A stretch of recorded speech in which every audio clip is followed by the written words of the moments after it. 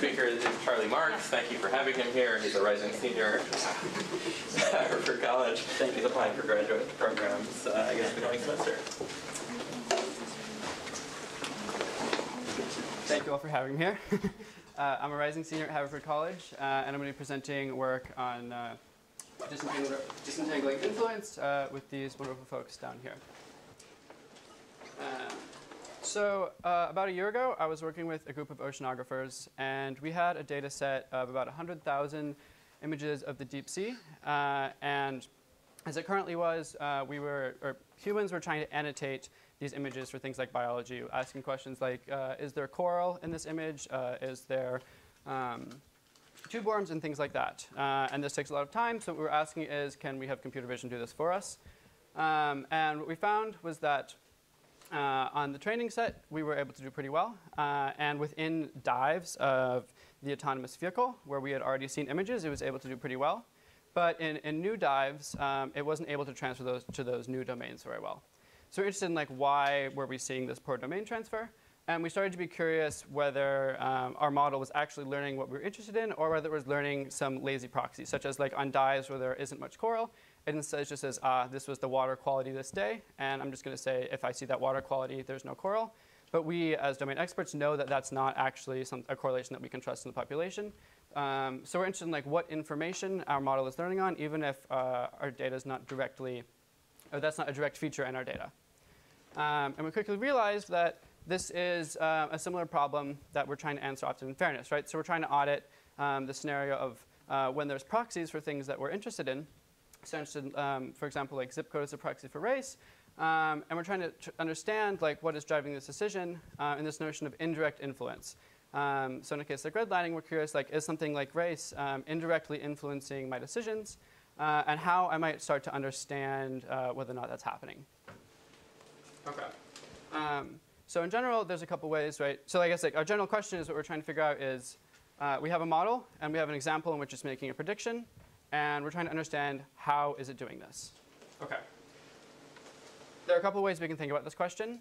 The first natural way to think about it is what we're going to call direct influence. So we're going to say, is the feature P used when I'm making my prediction, right?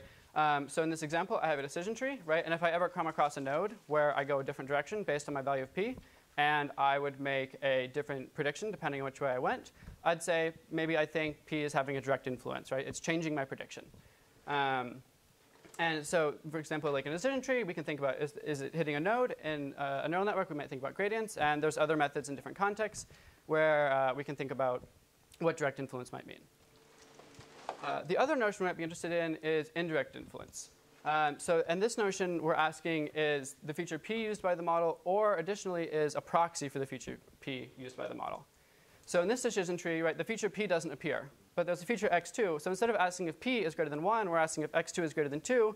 But in general, x2 is about equal to 2p. So this is, in some sense, a similar decision tree, right? And it's using similar information, and the information from P might still be determining decisions, even though P isn't directly being used. Okay. So this is the kind of question we're interested in seeing if we can tackle. So what our goal is, for each instance in our data set, we'd like to quantify the indirect influence of each feature on the prediction of a model. So what that might look like is for something like here, right? We have an instance where feature 1 is causing it to be slightly greater than otherwise would have. Feature 2 is doing slightly less than. We'd like to be able to do this for each instance. And then across the data set, we can see in general how our feature is being treated, in addition to on specific instances what's kind of happening behind the scenes with this indirect influence. So I'm interested in asking, is there discrimination? What are the pathways that result in that? What are the proxy variables? And what kind of examples specifically in the data set are subject to discrimination? So within a group, right, some individuals might be bearing more of the burden of discrimination than other individuals. OK. So this can be a computationally difficult problem, right, because it involves understanding the relationships between different variables. So if we're trying to understand if something's being influenced, or a decision is being influenced via proxy, we first have to understand what are the proxies in all of these higher order relationships, which can be difficult. So what we'd like to do is reduce this difficult indirect influence problem to a simpler, in some cases, direct influence problem. Because there's other people who have done great work in that area, so if we can kind of leverage their work and translate our problem to their problem gets easier. So some of this great work here, we're interested in saying, can we turn our problem into their problem?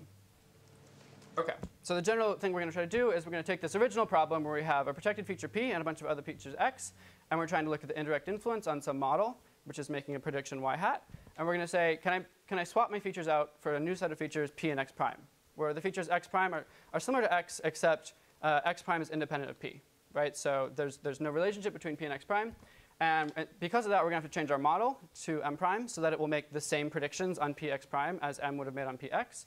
And now, instead of getting y, we're going to get y hat prime, which we're going to hope is going to be like about the same prediction, because we want this to be about the same model.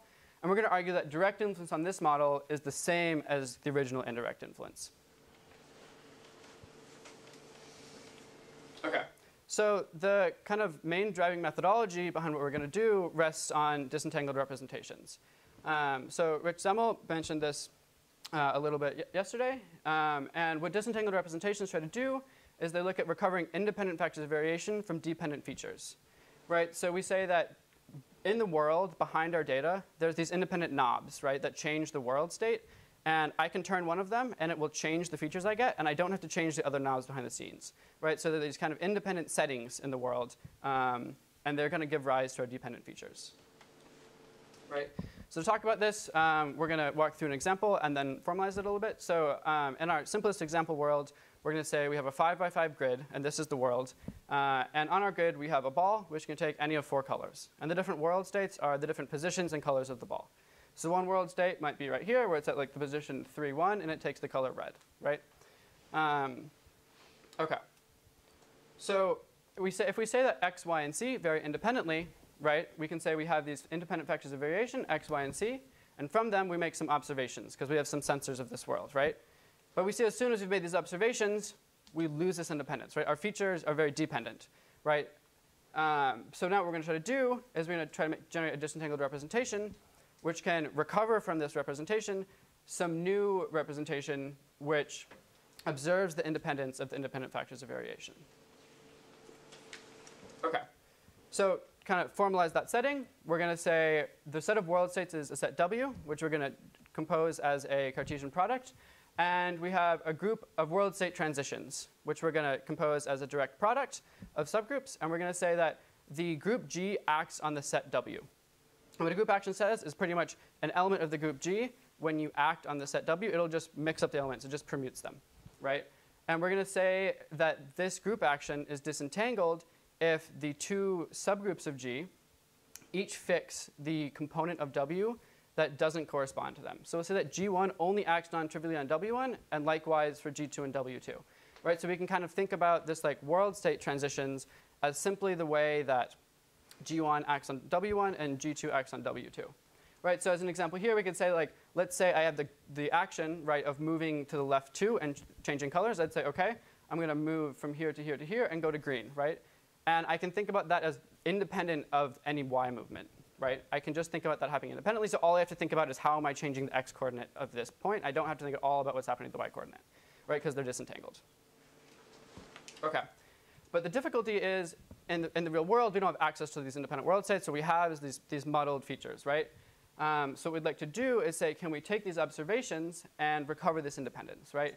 So we say that a disentangled representation, which is a function all the way from the world states to these encodings, which has to pass through the observations first, will encode the world states into some independence structure, right? And formally, what we're saying when we say that is that it's a disentangled representation if the group action on Z, so first it was acting on W, we're saying we're going to see can we find a new group action on Z such that it also observes the same disentanglement. So Z will decompose similarly as W did, right? And similarly, G1 only acts on Z1, and likewise for G2 and Z2. And we also need this equivariance, which is like kind of a consistency property, which I'm happy to go into more depth if anyone's interested. But pretty much what it says is that like F and action by G need to commute. So it kind of like gives us a world state dynamic on this encoded set Z. OK. So that last section was pretty much the theory of Arena Higgins and a couple other folks. And so kind of we're going to bundle that up and say, can we use their work and extend that to figure out this problem of indirect influence? So what they're saying is we think we can formalize this notion that disentangled representations recover independent factors of variations from dependent features.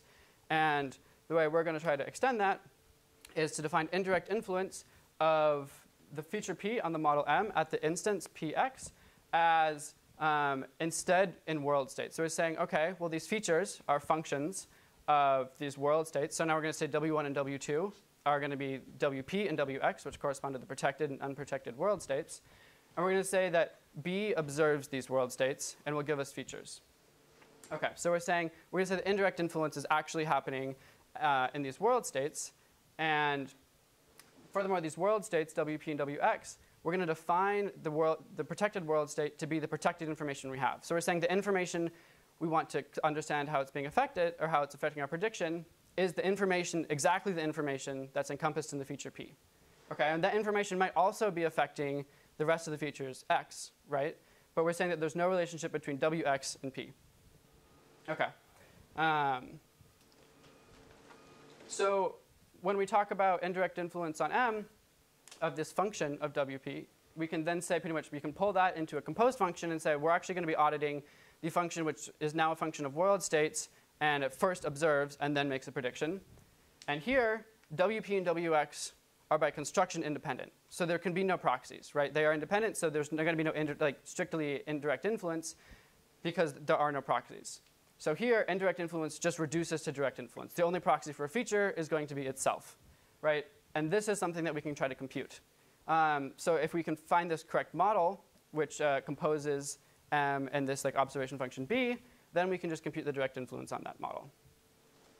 OK. So let's start with the basic supervised learning scenario. We have a bunch of features, and we're going to have a model, and it's just going to make some prediction, right? But we're going to say, OK, well, in the background, I have this disentangled representation from which my features are generated, right? So somewhere up in the clouds, there's these independent factors of variation, and that's where my features are actually coming from. So I have these two processes, right? And I'm just going to combine them, right? I'm going to say, OK, I have one process which is going to generate my features and one which is going to make a prediction. And I'm just going to consider those one process, right? So I'm going to say I start with independent factors of variation. I'm going to do some stuff, and then I'm going to get a prediction, right?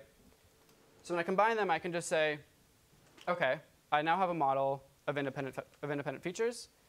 And if I can select one of them to be my protected information, right, I can just let everything else just be the jumbled mess of other information that don't need to be interpretable or really care about at all. I can just say it needs to be everything that is not related to my protected information. Now I have a model where I can just look at the direct influence on my feature P. OK. So learning how to do this is going to take a little bit of work. We're going to do it through an autoencoder, which pretty much tries to learn an identity function. So what an autoencoder does is you give it a vector x, and its goal is to just reproduce that vector x. But it has the task that it has to pass through an information bottleneck. So it has to take a large representation, pass it through a small representation, and get back, right? So it's trying to densely encode that information. But we're also going to say, in your autoencoder, I'm going to try to take your latent representation x prime at your information bottleneck and see if I can find the protected information from that. And if I can, they're not independent, right? Because I've been able to reveal a way to predict P from x prime. So I'm going to trade this adversarially. I'm going to say, I don't want you to be able to predict P from my latent representation. But when I give the decoder, right, the second part of my autoencoder, direct access to P and x prime, then it should have all the information it needs to get back, right? So I'm trying to just separate the protected information from the unprotected information. And then I'm going to pass that through the model. But now what I have is my original features, but as a function of a disentangled representation, right? So if I just compose the decoder in the original model, I can just calculate using your favorite feature influence algorithm what is the direct influence on that model. And we're saying that now we can actually look at what is the indirect influence of P on the original model M. OK, so I'm going to move into some experimental results now. You're going to see this type of plot a couple times. The way to read this plot is the x-axis is going to be the score of influence. And so a point far to the right means that on that point, that feature led to a result with a higher prediction. A point that's far to the left out here says that that feature taking that value led to the prediction being a lot lower. And if it's red, it means that that feature took a high value there. And if it's blue, it means that feature took a low value there. So in general, features with high importance will see a lot of spread. They'll have a lot of weight away from the center. And features with low importance will just kind of be stuck at the middle doing nothing. OK. So the first experiment we did is we pretty much randomly generated from the uniform distribution just 3 latent factors, x, y, and c, independently. And then we just generated a feature vector from those deterministically, right? So we just pretty much threw in 2y and 2x. And we had a label x plus y, and we just handcrafted a model that just grabs the feature x from our vector, grabs the feature y, and adds them, right? So direct influence, right? So we just used an implementation called SHAP, and it correctly says what your model is doing is it's just using the features x and y. Nothing else matters. If you were to change those features, nothing would happen, right? But in the indirect influence sense, we're saying, well, 2x and 2y matter, right? Because 2x fully reveals x, which is what your model is using for its decision. So in the indirect influence sense, 2x is very important, right? So the first thing we do is we give our method a perfect disentangled representation. Because we say, we know how we generated this data. This is the relationship structure. And then can you tell me the indirect influence? And we see kind of similarly to the simple example over here, it's able to correctly say, yeah, these 6 features now all have the same influence because they perfectly reveal each other. And the features related to C still don't matter, right? But in the real world, we don't actually have any access to this disentangled representation, right? Yeah. So in these plots, when you're trying to see the effect of one feature going all the way from here to there as you vary its value, what do you do with the other features? Do you keep them fixed, or you randomly choose settings? So we're not perturbing points at all. So we're saying there are points in the data set for which x takes a low value, right? And we're just going to say, OK, when x takes a low value. So this is just the distribution of all points in the data set, kind of looking at their x value, right? So we're not doing any sort of perturbation, right? We're just saying the points that are blue are they just happen to have low x values. Just projection of the data set of the different features. Yeah, pretty much. Each line is a projection on the feature. Yeah. Pretty much, yeah. OK. Yeah, so when we don't have direct access to this disentangled representation, we have to learn it, right? So we see that when we have to start learning these representations, we still get the same general idea, it's approximating this, but a little bit of noise creeps in because it starts to oh, does C matter a little bit in this scenario? I'm not sure.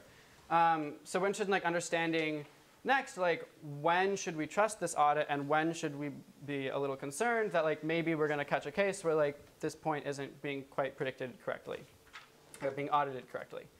So the first thing we're going to look at when we're auditing this is the reconstruction error, right? Because instead of passing x into the model, we're actually passing x hat into the model. So if x hat isn't equal to x, we're actually not auditing on quite the correct point. So we can see OK, when it's not able to reconstruct perfectly, that's a case where we should be a little concerned. So we can say for each point, what was the reconstruction error? And the next thing we'll look at is the prediction error, because not all mistakes are made alike, right? There are going to be certain mistakes that in reconstruction that our model is not going to be very sensitive to. Information that our model was ignoring, if we aren't able to reproduce it correctly, that actually doesn't really matter that much. But you could imagine there's a small error we make that our model is incredibly sensitive to, right? And in that case, we could say, oh, our reconstruction error is not that bad, our audit should be good, but our model was super sensitive to it, so actually it was a big problem, right? So one kind of rough way to look at that is just say OK, if I actually use my model to predict on these 2 values, how much does that differ? And the last thing we're interested in is did I actually successfully disentangle my representation, right? So we kind of look at this notion of how much of the variance of P was the discriminator, the adversary able to recover. OK, so this is pretty much guessing or getting at the idea of are the latent factors independent, and we'd like these all to be about equal to 1, which is saying that all of it was obscured. OK. So one nice notion about this definition in this work is that we can audit features that aren't actually in the data set, right? So in this scenario, we have a bunch of simple synthetic images. So they're just pretty much generated from 5 latent features deterministically. And we train a model that's just trying to predict whether or not the shape is a heart. And all it gets access to is the pixels of this image, right? So it's just given this picture of a square, and it says, is it a heart? And what we're interested in is well, how much does the orientation of the shape affect that, right? Which is not something that we can directly audit because our model is not a function of that latent factor. It's just a function of these pixels. So what we're going to try to learn is we're going to ask our model, can you understand how the orientation of this latent factor relates to these pixels? So then we can kind of, through those proxies, understand how it is affecting these models' predictions, right? So we see that in this sense, it's able to correctly note that shape seems to be having slightly more importance than these other features when we're trying to predict shape, just through understanding the relationship of these latent factors to the pixels. OK. Oh, yeah, go ahead. I apologize if you said this earlier. When you say shape scale orientation, are these things that, are these meanings that we've imposed on the, say, 5 features in the narrow section of the autoencoder, or are these things that we've curated on the examples that, you know? Yeah, so these are labels that were determined, like it's how the image was generated. Okay. So it's like we have a data set, and for each data set, like, for each instance in the data set, it has a shape, scale, orientation, X position, and Y position, and using that information, it just like makes the photo. Okay, so it's not that we have to look at the autoencoder and try to figure out Exactly. which of its features corresponds to. Exactly, we're not trying to like learn exactly that thing. So we're just saying like, can you pull out shape from everything else? You don't have to like pull out shape and then scale and then orientation all simultaneously. We're gonna one at a time pretty much say like, what is like the information of shape, and then what is everything else? And we're like just that like there's just 2 elements in our disentangled representation. And we're gonna throw that out, start over, say what is the scale, what is everything else, and then that disentangled representation. Does that answer your question? Yeah. Cool. Okay, so then we did some work with the adult income data set. And we see that when we audit direct influence, it seems like marital status over here has some importance. But we see that like the label of being a husband and your sex isn't that important. But then we move over to indirect influence. Our audit says that like, well, maybe these are more important features.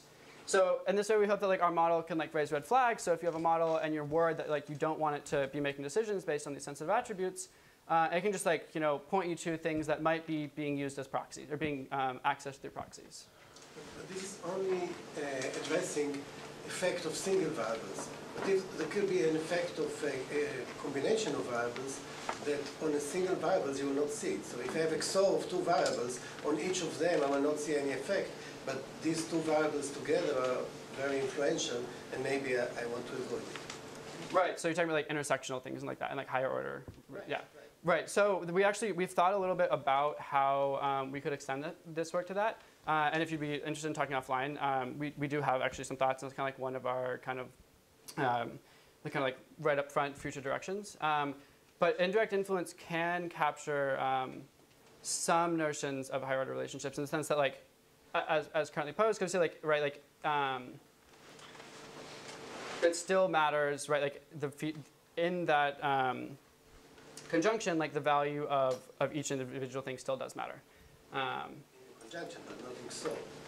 Right. Yeah. So yeah, I'd definitely be happy to talk more about that offline because we've thought a little bit about that. And actually, Rich Samel works a little bit also on like kind of like disentangling multiple things at once. If you're interested in that work. One other question. Reading the very tiny print on this screen, I can see that the direct influence of education was large, but the indirect influence seems to be 0. So Yeah, exactly. Yeah, so we noticed that too. So that was something that concerned us as well. And so if you look here, so we're curious about that as well. And we noticed that it's possible actually that is an error, right? So we like go to a reconstruction error. We see like we have higher reconstruction error on education.num. So like maybe that is a problem. And furthermore, we're not always like trying to use this as a as like the flag to post and say like there is a problem with this model. Right, we're trying to use it as maybe like a way to, give people questions to ask them and say like, I wonder if this is a problem. So there are going to be cases like where like it is possible that maybe we want this to be bigger, right? So we're going to try to catch that in our error metrics. Yeah, if that answers your question. Yeah. So for each of these different features, you're training a different autoencoder that individually disentangles this particular feature each time? Yeah. Okay. Yeah, so we're not retraining the original model, but yeah, we're like training a new disentangled representation.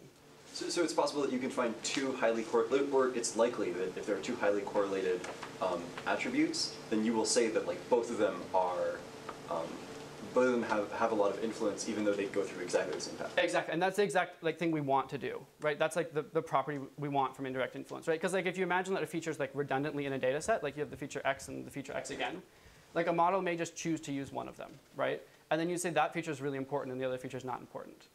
But like indirect influence says they're equally important, right? Because they're the same feature. Yeah, thank you. Okay, so in conclusion, we can generate indirect influence scores on flexible data types and for individual instances, not just across groups. And then from that, we can look at the population.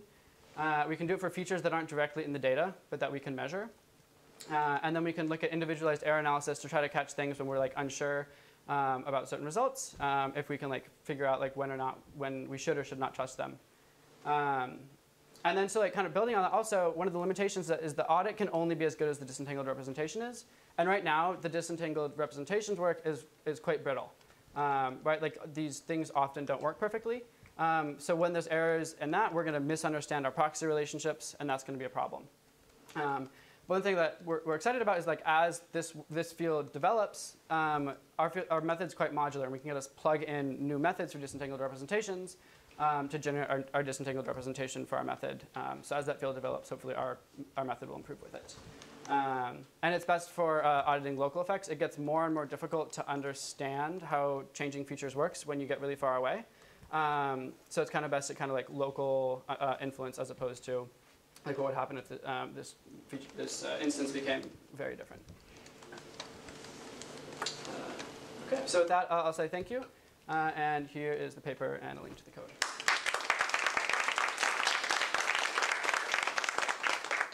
All right, thank you very much. We've got plenty of time for questions.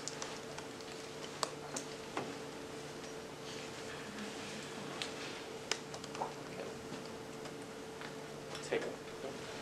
I mean, have you tried this on any criminal justice data? We haven't yet, no. So one thing we're interested in is kind of expanding the experimental section. So we're also interested in seeing if we can work with some like facial data sets and things like that. Like the celeb A data set is used a lot in related literature. And data sets like that as well are things we're interested in looking at. There's a lot of theoretical work on a seemingly related topic, which is the influence of Boolean variables on Boolean functions, right? Have you looked into that literature to see if it connects at all? I haven't looked at literature very much, but I'd be like really interested to hear and hear what you have to say about that. It's under the influence and under sensitivity. Yeah. So, if you look at keywords, it's a sensitivity of a function to Boolean maybe also throw it, right? Boolean functions. Yeah, I'd definitely love to hear what you have to say about that.